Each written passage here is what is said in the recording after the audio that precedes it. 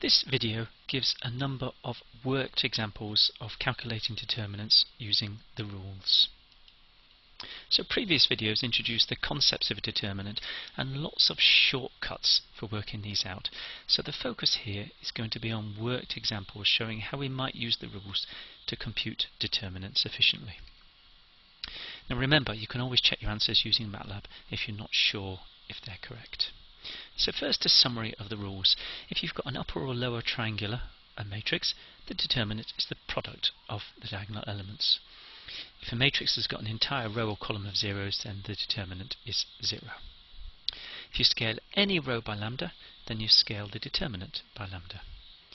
If you scale a whole matrix by lambda, then you change the determinant by lambda to the n. If you add a multiple of any row or column to another row or column, this does not change the determinant. If a multiple of a row or column is equal to another row or column, the determinant is 0. If you interchange rows or columns, then it changes the sign of the determinant, and the determinant of a product is the product of the determinants. So these are the rules that we're going to use with these worked examples, and the key thing is to pick the rules that you think will make the determinant computation most efficient. First example then, find the determinant using the properties. And what you can see here straight away is that this determinant is lower triangular. So by inspection, I just need the product of the diagonal elements. So A equals 3 times minus 1 times 2. Second one, again you can see that this matrix is lower triangular because I've got all those zeros in the upper triangular, so by inspection the determinant is the product of the diagonal parts, so I get minus 1 times 2 times 3 times 2. Now this one's a bit trickier because it sort of looks like it might be upper or lower triangular, but it's not because of where the zeros are. But here I can use the column rule. So what I'm going to do is I'm going to make this one column 1. So I'm going to swap the first and third columns. So the determinant of A is going to be equal to minus the determinant. So because I've swapped the columns, I need the minus sign. And so column 3, 5, 0, 0. Column 2 is as it was, and column 1 becomes column 3, so I get 1, 6, 4. And now of course you can see that this new matrix is clearly triangular, and therefore the determinant of A is going to be minus, because I've got the minus sign from swapping the columns, and then 5 times minus 1 times 4. What about this one? Well, again, this is the same sort of issue. You can see it looks like maybe it could be triangular because there's lots of zeros, it's sparse, but it isn't. So I need to ask myself, how can I get this in the form that I want? So what I'm going to do is I'm going to swap column 3 with row 3 with row 2 first. So that's going to give me 5, 0, 0, 0, 3 minus 12 minus 5, 0, minus 1, 2, 0, 0, 104, 56, 13, 2. So I've done one row swap, so I get a minus sign. But now you can see there's another obvious swap. I can swap these two, row 3 and row 2. So the two minuses, I'm going to get another minus, so the minuses will disappear. So I'm now going to get 5, 0, 0, 0, minus 1, 2, 0, 0, 3 minus 12 minus 5, 0, and 104, 56, 13, 2. And now of course, what can you see? I've managed to make the matrix lower triangular, so the determinant is going to be equal to 5 times 2 times minus 5 times 2.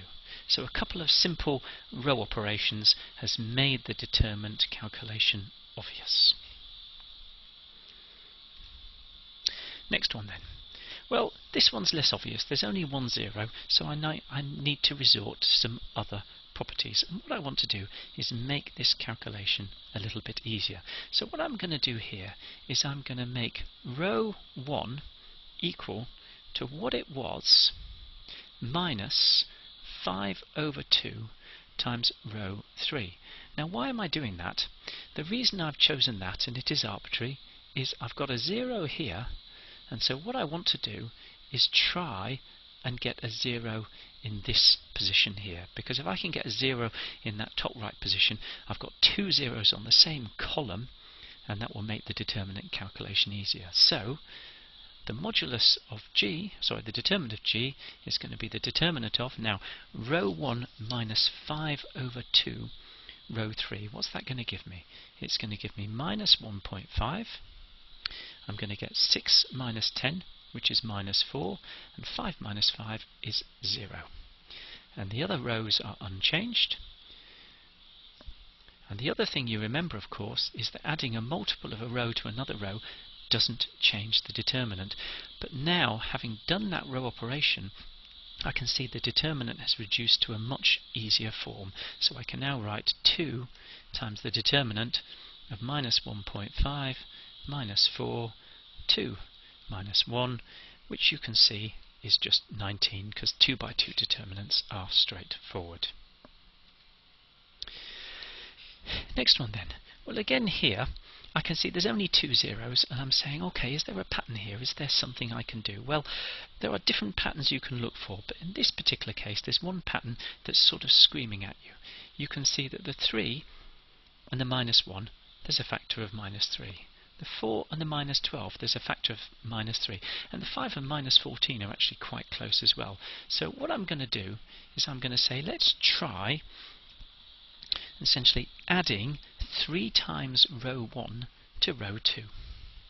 So the determinant of b is going to become minus 1, 4, 5, 0. And if I add 3 times minus 1 to 3, I get 0. 3 times 4 to minus 12, I get 0. 3 times 5 to minus 14, I get 1. And 3 times 0 to 0, I get 0. And now I've got 5, 18, 3, 2. I haven't changed the other ones. 104, 54, 13, and 6. Now, having got there, I can look for another pattern to see, can I simplify this a little bit more? And indeed you can. So if you look, well, in fact what I'm going to do before I do that is I'm going to reduce this to a 3x3 determinant, because what you can see is I've got 3 zeros on the second row. So I can reduce this to minus the determinant of minus 1, 4, 0, 5, 18, 2, and 104, 54, 6. So I've reduced it to a much simpler form by recognizing that I can expand along the second row, and recognizing because of the position of the 1 I end up with a minus. But now what you'll see is, look, 54 and 18 are 3 times. There's a factor of 3. 2 and 6, there's a factor of 3. So what I can do is I can subtract 3 times row 2 from row 3. So I'm going to end up with a determinant. It's still got a minus sign. Minus 1, 4, 0, 5, 18, 2. And if I subtract 3 times row 2 from row 3, I'm going to get an 89 here, a 0 here, and a 0 here.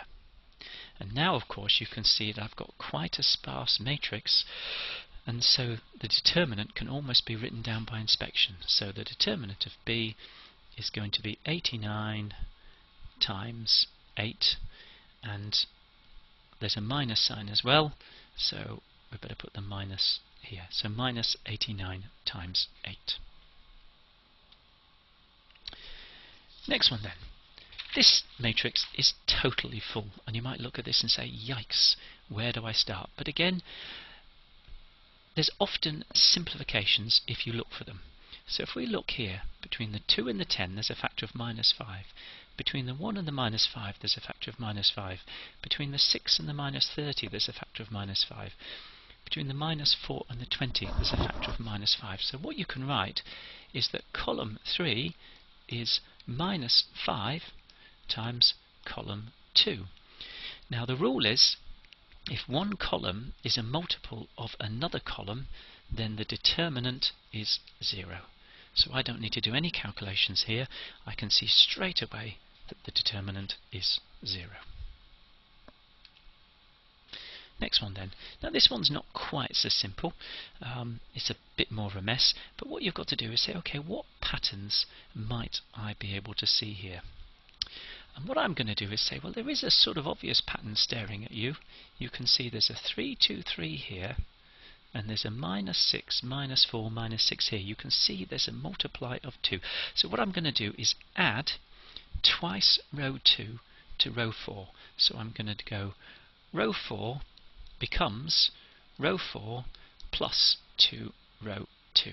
So now the determinant of h is going to be equal to minus 4, 2, minus 10, 8, 3, 2, 3, 2, 2, minus 1, 5, minus 12, and then you'll see you end up with 0, 0, 0, and then you get minus 9 plus 2, which is minus 5. So you'll see that simple change has made the determinant equivalent to a 3 by 3 determinant. So let's write that out. So I've got the determinant of h equals minus 5 into the determinant of minus 4, 2, minus 10, 3, 2, 3, 2, minus 1, 5. So it's already looking much easier, having done a minimal of computation. But now what you might notice is that there's a similarity between these two rows. Okay, what can you see? You can see that row 1 is actually a multiple of row 2. So row 1 equals minus 2 times row 3. And because those two rows are multiples of each other, the determinant of h has to be 0. So again, you find some simple operations and the answer comes out to be an easy one. Final example then. This one's got x's in just to show that you can use the rules even with x's and it's not too bad. And the key thing here is to say, look at this second column. You can see the second column, all multiples of x. So you've got an easy way to get some zeros. So I can do things like, I can say row 1 goes to row 1 plus row 3. That will get rid of the x. Row 2 goes to row 2 plus twice row 3. Is it plus? Yeah. So let's see what that gives us. So our new determinant, 2 minus x plus 6x, is going to be 2 plus 5x. X minus x, 0. X plus 1 plus 2x plus 1 is going to be 3x plus 2. Second row, 2x plus 3 plus 12x is going to give me 14x plus 3. 2x minus 2x, 0. 4x minus 5 plus 4x plus 2 is going to give me 8x minus 3. And the last row is as it was. But now, of course, because I've got two zeros in the second column, I can do an expansion about the second column, and I can write down by inspection that the determinant is going to be minus x, and because of the position of that minus x, doing the expansion there, I'm going to get another minus sign, and then I'll get the determinant of 2 plus 5x, 3x plus 2, 14x plus 3, and 8x minus 3. Now the answer is not a simple one, but because that's now a 2 by 2 determinant, you can write the answer down by inspection.